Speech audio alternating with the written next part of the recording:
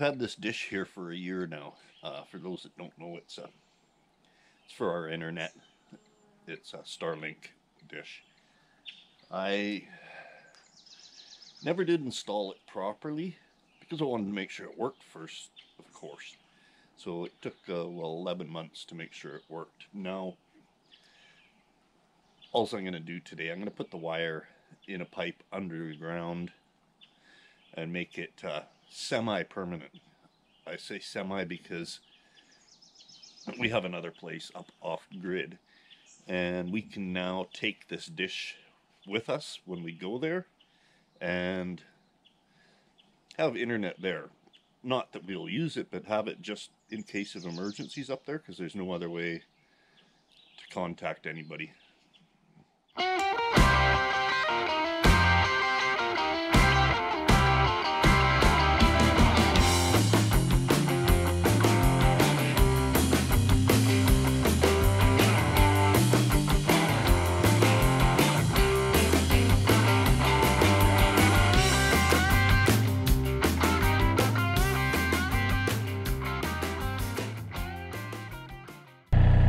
I'm only going about a half a foot deep because nothing, well, other than the quads, gets driven over this. It's too close to the septic tank, so it's relatively safe here. So I would probably never go more than a foot deep, even if I was driving vehicles over it.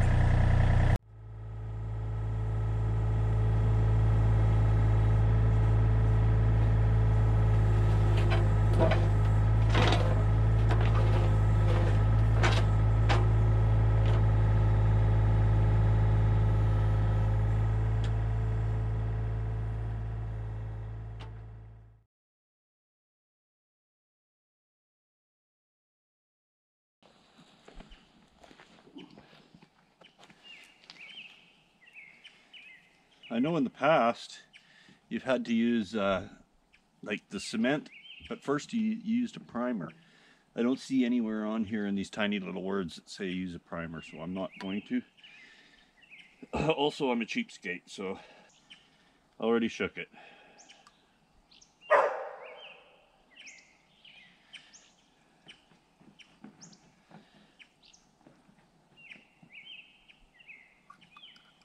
Now, to the untrained eye, it might appear that I'm a professional at this. Well, the untrained eye would be mistaken. I'm not a professional. I'm just winging it.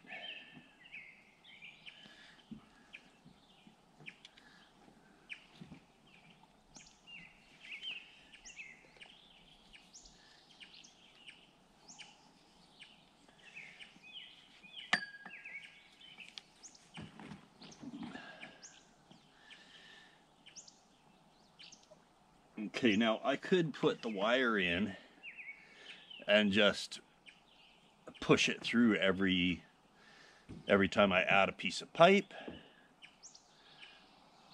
or I could use a fish tape, or my personal favorite, a shop vac with a little rag.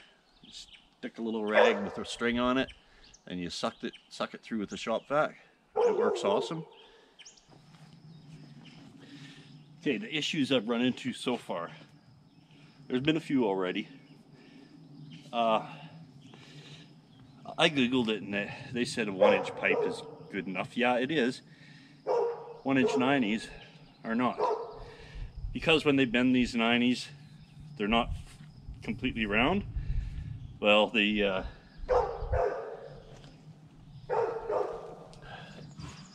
this irritating thing here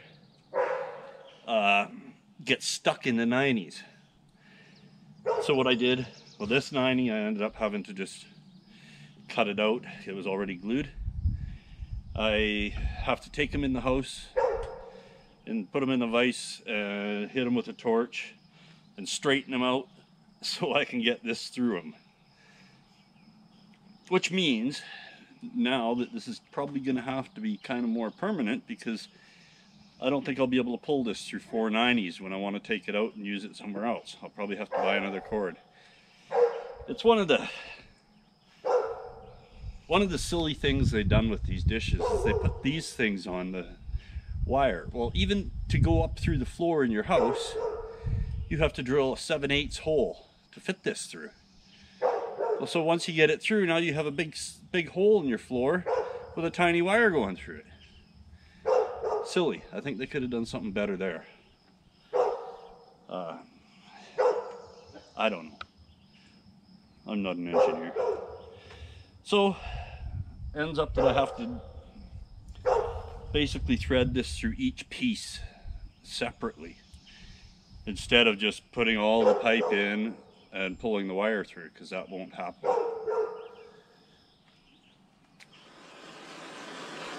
A heat gun would be preferable, but mine is missing in action. Actually, I know where it is, but it's just way too buried to bother pulling out.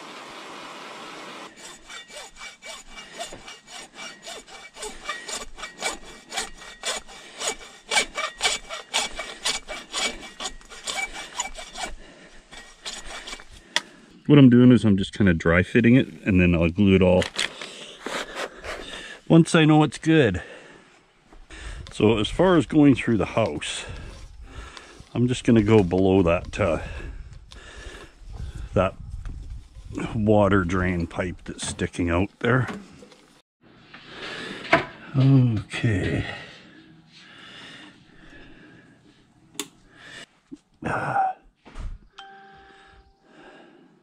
Speed test is coming out very slow.